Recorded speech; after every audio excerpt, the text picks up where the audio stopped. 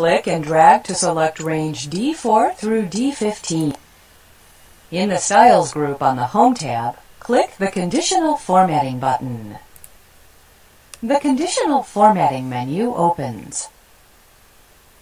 On the menu, click Manage Rules.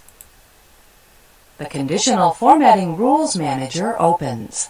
You can edit a rule, create a new rule, or delete a rule. In the Conditional Formatting Rules Manager, click the cell value greater than sign 500,000. Click Edit Rule. The Edit Formatting Rule dialog box opens, where you can edit the rule type and description. You can also see a preview of the conditional formatting that will be applied. In the Edit Formatting Rule dialog box, under Format Only Cells With, click the greater than arrow. A list of options appears. Click Less Than. Instead of formatting cells whose value is greater than $500,000, the new rule will format cells whose value is less than $500,000.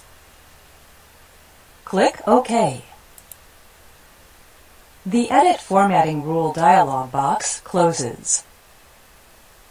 Click OK.